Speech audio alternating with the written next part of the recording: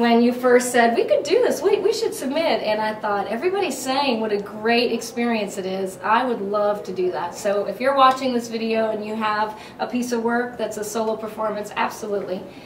Submit it and come be a part of it. The people are wonderful, the theaters are wonderful, and I just can't say enough good things about it. It's a great place to do your work. Yeah. It's appreciated. The people who are producing and writing and performing are respected. Absolutely. And encouraged, and all along the way, yeah. It's been a wonderful experience. Yeah.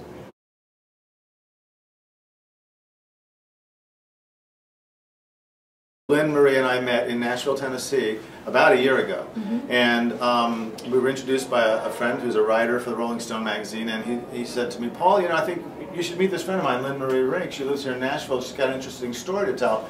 And so when I met her, she told me what she had written, and I said, send me the play. And I looked at it, I read it, and I called her up and I said, I want to produce this.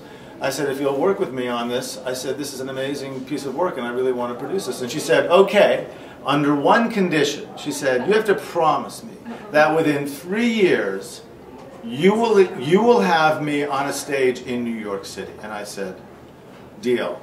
Well, it was 6 months later. You did it in 6 months! I said, you did it in 6 months! I heard about the festival and I said, this would be fabulous for the United Solo Theater Festival. I'm going to write it up, I'm going to submit it, and keep our fingers crossed.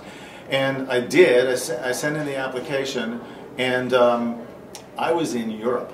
I was actually in Spain on a vacation with my wife, and I got a text message or an email at about 4 o'clock in the morning, and I woke up and I said to my wife, you're never going to believe this. I said, we are going to do Wrap Your Heart Around It at the United Solo Theater Festival in New York City in October. I can't wait to tell LynnMarie.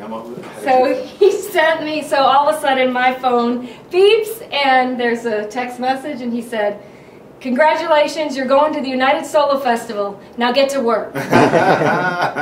And for me, a year ago we were trying it out in small theaters, and now we're in New York City and part of this festival, and it's just been, it's a dream come true for me. And sold out. Sold out 2 nights. So we're very, very grateful for the festival, that there is such an organization that supports and honors one person body of works. So I'm just glad to have had a place to be able to showcase it, and just thankful for the festival.